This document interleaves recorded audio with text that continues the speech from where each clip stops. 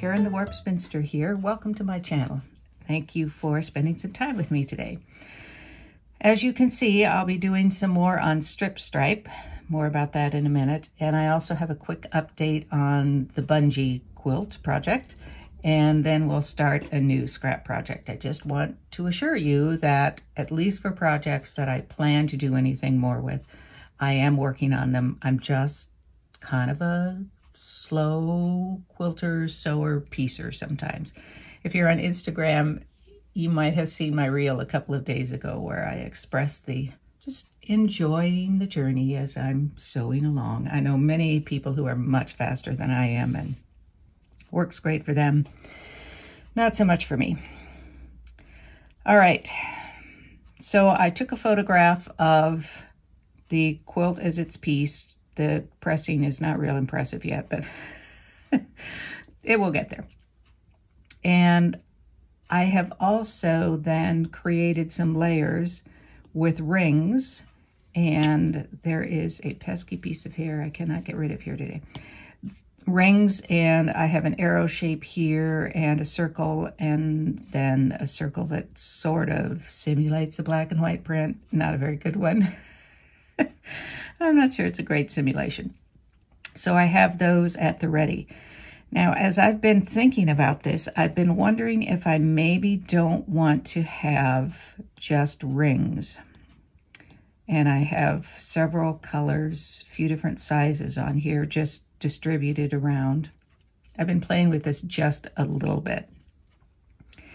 And so that's a possibility. I think I might also want one. I cleaned this screen. I don't know how long it's gonna last. Sorry if you're seeing fingerprints. I think I may want one up here. So I'm going to duplicate the green one, move the duplicate up here somewhere. And I think as it's going up, I want them to be smaller. So I could start doing smaller pieces up here. I wonder what would happen if I even had something going off the top. I'm not sure about that. And I may not want it to be yellow. And I think I'll just hide that one for the moment. Now, what happens if I bring in, say, an arrow shape? Oops, sorry. Arrow shape, which of course could be any color. In fact, let's make that, say, orange. So we'll take this color. Come on, we'll take this color. Oh, sorry. Yikes, this is a lesson in how not to use Procreate. And then I remember when I was doing it with physical pieces that I thought I might want them pointing in different directions so that the eye moves around the quilt. So I could certainly do that. And I can change colors here in a minute. And these, of course, could be different sizes as well. I'm tending, I think, actually, and they don't need to be in the north, south, east, west orientations exactly, of course. All right, so I'm going to make the north pointing one. Let's make that purple. And this one, south point, I will make pink. May not, in fact, be the same pink as that one, but now, my issue with this, as I start adding this in, is it begins to look cluttered to me. And maybe it's because I have so many rings, but the rings are one of my favorite shapes for this. So I don't know that I want to not have many rings. Yeah, I don't like that smaller. It gets lost amazingly. It's out in the middle of nowhere and it looks lost. Now, of course, I have other options. I could do black circles. I could do any color circles, actually. And I believe I had something like this originally. And I like that combination. I'm not sure this is the place for it. All right, what if we just hide all of the rings and go with, now it looks like a face with this eye winking. All right, I'm not going to be able to unsee that now. That's unfortunate that I saw that and that I then put it into all of your heads too. That's better. It's not as cluttered. It does move the eye around a little bit better. I'm wondering if I take this purple one and move it this way. I'm going to have to do something with that because that's just too much like a mouth for me. In this context, I'll just switch those around. Okay, that's better. And I have been thinking about this as kind of a very vertical sort of arrangement. And as I'm doing this, while I don't necessarily dislike this, I'm losing that verticality. So I would need to think about how much I care about that verticality, or do I like this better anyway? And that can change size, of course. It could also change color, but I think that black contrast has some value. This way, let me think about this. This way, it almost seems as if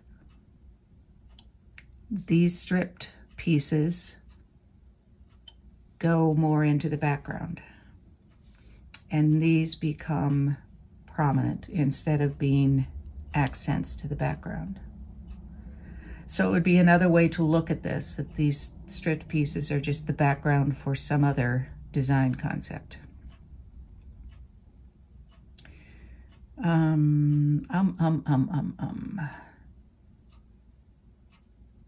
there's a squirrel come to say hello at the patio door. All right, I have a lot going up, which is the general direction if I'm thinking of verticality, but I don't have anything going down, so let me whip that around. And probably if I change those colors, it might be. So if I had this one be, say, a green color.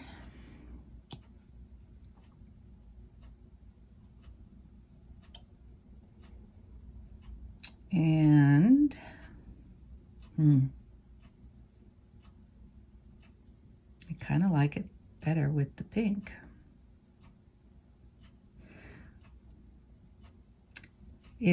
There's so much color going on in the background. I think if I want these to stand out, certainly the black circles help that. But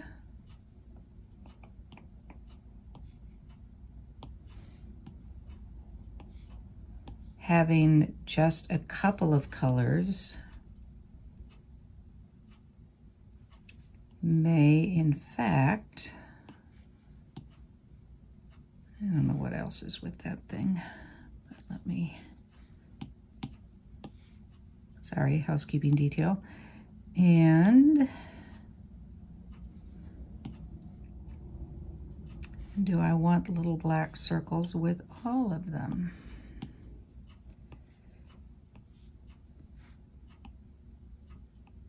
different sizes of circles.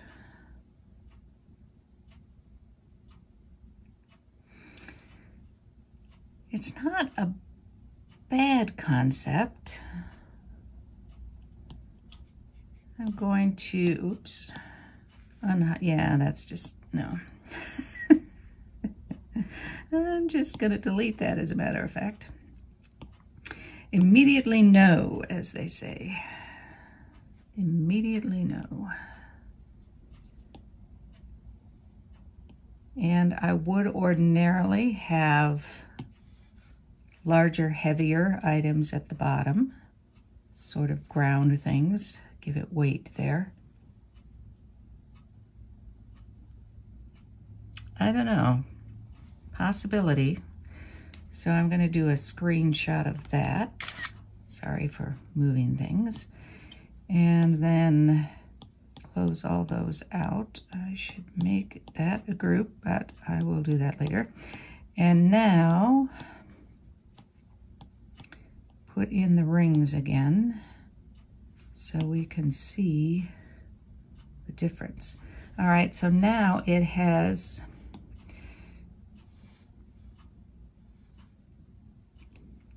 the rings have less effect on overtaking the background. They aren't receding. You can see them, but they aren't overwhelming it. It's more of an accent addition. Now, that is not to say that the other way is bad or wrong. It's a different approach to it. The other thing I was thinking about is doing something with, this is a ring, so what if I have a circle that is, say, coming out from that ring? So let me just take one of these black circles, duplicate it, hide that, and let's change that circle to, which one is it? Oh, it's the only one showing, Karen, duh. Now, if I make that circle, and I think putting it over the circle as if it's moving out is not going to work, but if I move it under the circles, or under the rings, sorry,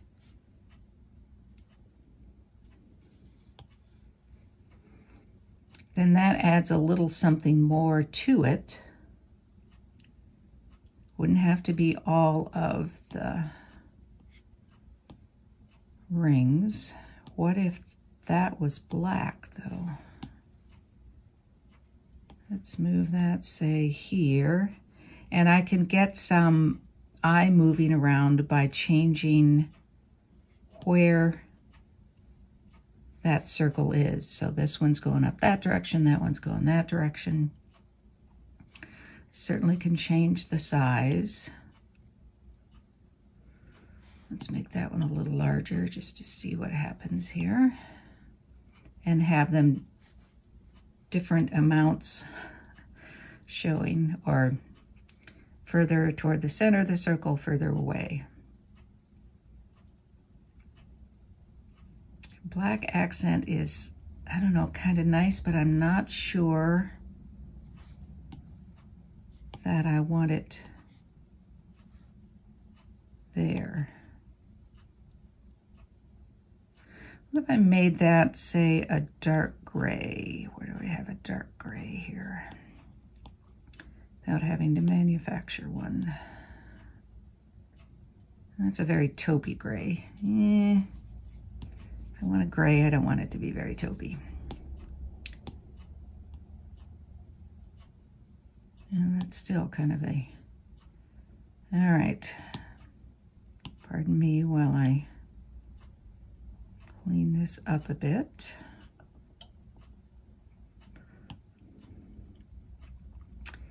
And let's make it a little cooler in tone. Okay, yeah, not much better. Yeah, never mind. So anyway, this is the kind of playing that I'm doing with it, and I'm going to need to spend some more time with it. I really am kind of liking that little surprise now and again with something peeking out of there. And maybe I need a few more rings in there, or maybe they would be overkill.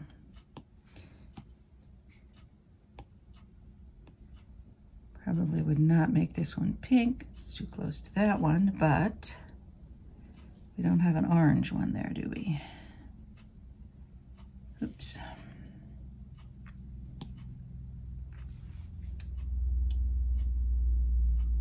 So I would need to play with the color and the size and the location. But that's an option, so I'm going to do a screenshot. Sorry if it wiggles. And I'll post those two at the end so you can see the difference between the two. Let me know what you think. And if you like the circles in the back of the rings, well, here's a thought. I'm going to try this. I can back my way out of it, which is why I feel comfortable doing this. I am going to change all of, well, let me change some of them first. See how they look, to black. And see how that goes. Oh, palette again. Okay. And then, I don't know which one this is. I will speed through this so you don't have to watch me change them all.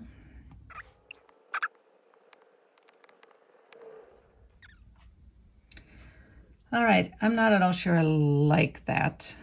It's a possibility. Maybe if I did some more circles underneath with different colors. Back to this one, change the size of that, change it to, I don't know, a pink. Give me a hot pink color or thereabouts. Well, let me use this pink, I guess.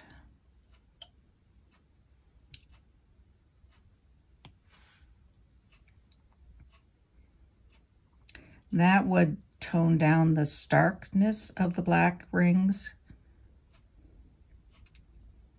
which may defeat the purpose of, well, that's pink isn't a good option over there, is it? Because we have pink right next to it. There we go. And yellow right next to it, of course. Anyway, I don't know. That's a look. Let's try a pink for the one down here at the bottom, whichever one that might be. I'm getting pretty good at guessing, aren't I? Oops, nope, wrong.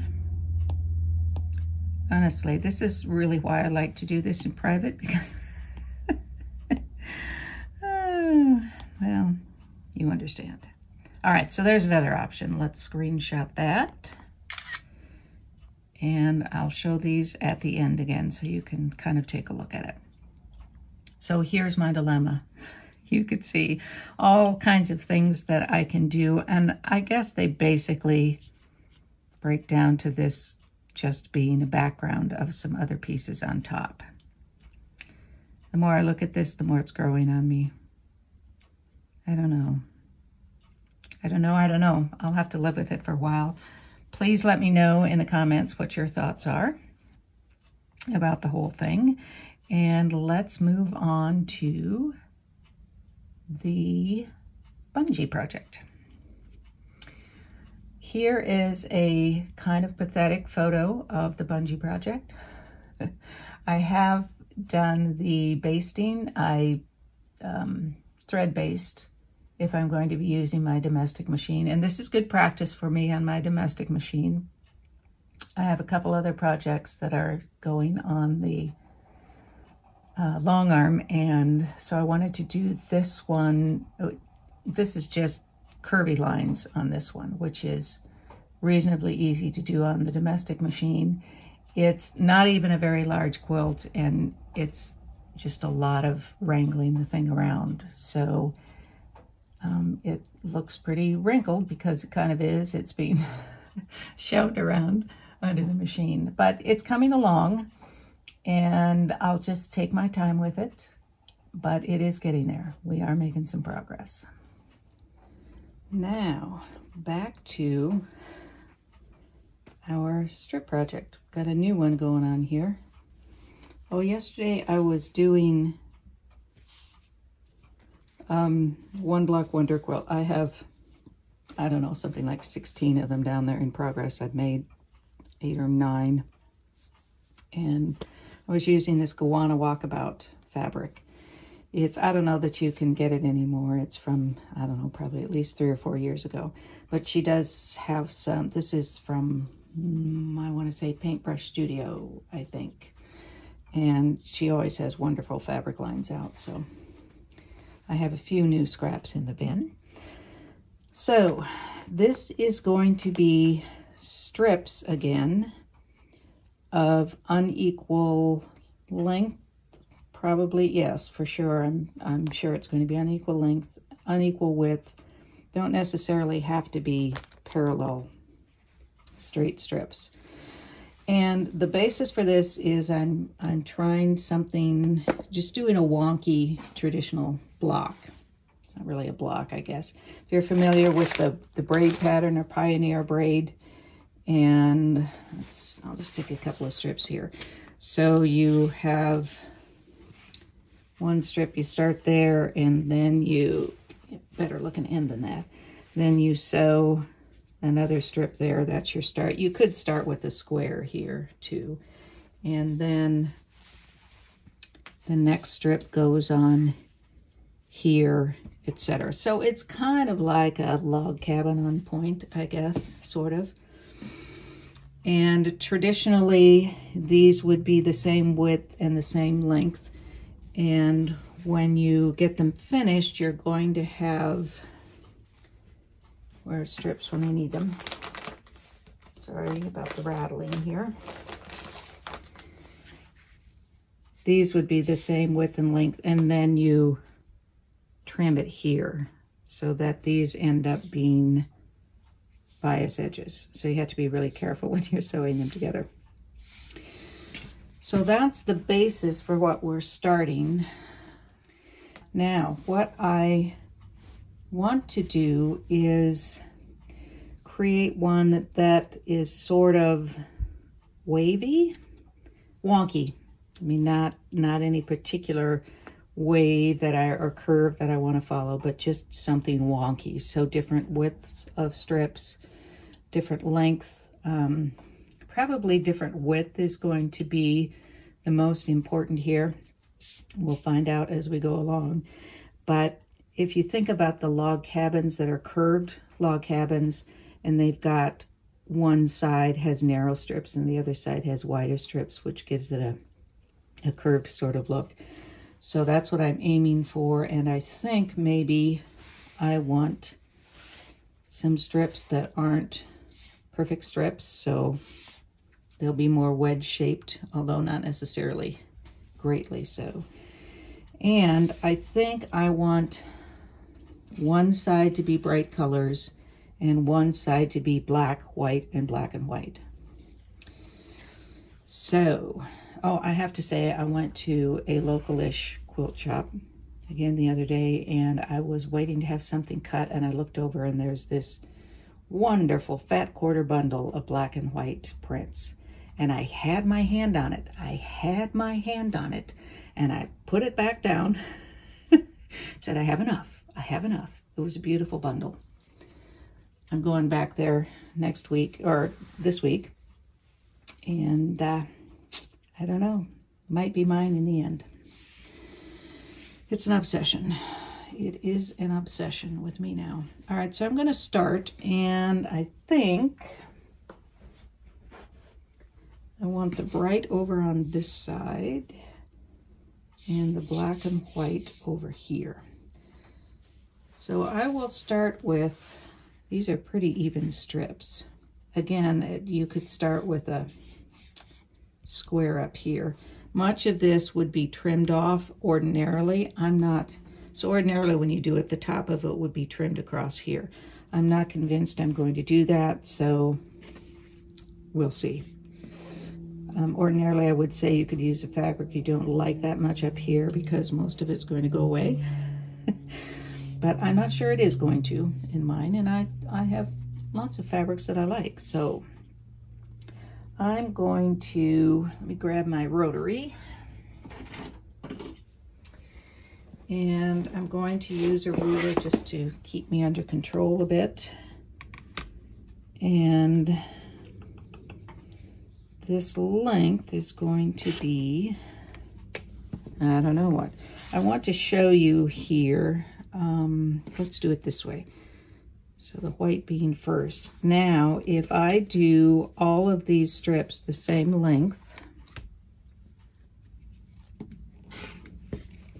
or roughly, then as I move down, you can see that this is going to be staggered. That's what gets trimmed ordinarily. Will I do that this time? I don't know. But I'm not planning on having strips the same width all the way around. That's just how the traditional pattern would go. All right, so I also do not need to make these straight on the ends. So I'm going to start with these two. I'll sew this together, and then I'm going to come back and start making these narrower on this side, and we'll see what happens. So I have the first piece sewed here, and I tidied it up a little just for you. Now I want to do, my next one is a black and white side. So, and this is a very narrow strip. We're going to start playing with the length of strips, or the width, sorry. So this will go on next, and I can decide, I don't want to keep just going out this way. I don't think it will, yeah, that's just going to be too much. I'm going to cut this off, say about there. It doesn't have to be precise. And sew this on. Because it's so narrow, I'm probably going to sew a little bit smaller seam than 1/4 inch. I have, oops, that's the wrong side. I noticed it especially yesterday when I was working on the One Block Wonder, that 1/4 inch seems really wide to me now for some reason. I don't know why. I've been using 1/4 inch forever, so I don't know what that's about. But. All right, so this goes on next. Now I added on another wide bright strip here, and now I want to do another strip on this side, probably narrower than this, but not as narrow as that. So I am trying to vary the width of the strips here. I'm also, at least at the start, I don't want to put another white on black next to this. I want black on white next to it, so there's some contrast between the two. I may find out later that I don't really care if I do that or not. But for now, I'm going to start with that. And make that piece maybe about that long, and I'm going to make it narrower. I don't know by how much, but just a little bit narrower than it is here, but not as narrow as the one it's going next to. And then I'm just going to keep doing that, and I do think I want to try making these, in fact I might do that right here since that's already got a bit of a curve on it, making these not necessarily straight parallel lines. Might come to regret it, I don't know, but we are going wonky, so you know, why not? Okay, and maybe I'll make the bright side wonky and the black and white side, the more staid side, the more sophisticated side, I'll make more even. So I'm going to do just a few more and we'll see how this goes. I have a few more added, and these are starting to be too uniform in width. They are narrower, which is good, but I want to start making some very much narrower, so more like this. And this one, if you remember, I made that a little bit wedge-shaped, and I decided to continue that a bit. And I may at this point want to start going the opposite. So if you think about flipping the wedge shape, and the narrower side will be here. And I'll see how that goes. I like having that stripe in there. I think it's about time for a black and white stripe over here, don't you think? Don't you think? Although if it's narrow, probably look more like polka dots. We have a good healthy start on this one, and I really went with a pretty severe wedge shape here, and you can see this crossed over, but I'm all right with that because we are just playing. I also did another piece because I'd kind of like to see how they work together. You can see this one did more, I guess, a couple more wedge shapes in here, but it's a little less, how shall I say, a little less wonky than this one. And I can do something like this when I get more pieces, when I get them longer. If I decide I want them longer, you know how I am. This turns it into, you know, kind of a more log cabin look than I think I might want. I would get the braid look if I did them side by side, more like this. Now, if I want this undulating curve, then at some point I'm going to need to switch these to be the wider and these narrower, is how I'm looking at it. Could be wrong. It wouldn't be the first time. All right, that is where I'm at so far with these. This one, I think I still want to be narrow. And you know, there's always a little part of me wants to do something fun and funky with a bias stripe. What can I say?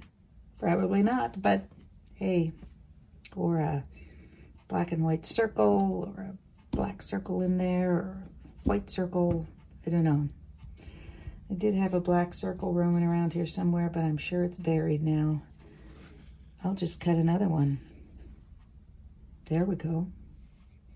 Just as I was cutting my black circles, a black squirrel appeared outside my window. They are beautiful little creatures. Nice sable black color. All right, the black circles, I was thinking they'd want to go over here, but they could, something like that, little black polka dots in black and white. That's probably a little large, but I don't know. I kind of like the black circles going through it. If we did a half circle, semicircle, whatever. Yeah, don't know about that. I am kind of liking it. But Karen, you say, aren't you getting ahead of yourself? Why, yes. Yes, I am. What else is new? I have to keep thinking about where the center line is here, such as it is, and make sure that I have things turned properly. And am I even going to want those to be right next to each other? And what if I trim that? All right, so the line really is kind of here. And the line for this one really is kind of there. Maybe what I could do would be to do every other one so that this stays as it is. This is narrow over here and wider over here. so that they're in opposition to each other. This way, they're too much alike or something. I don't know. Of course, I don't have to have them going straight, as they're going to, I think, be kind of curvy. When I trim these, it will be more so. These are very much too long. I'm just going to go ahead and trim them because they're just very too much long for the effect that I want to show, and I need to be seeing it. Okay. Definitely like the black circles. I would need 3, of course, and varying sizes. I don't know about a white circle on here. It would shadow through so much.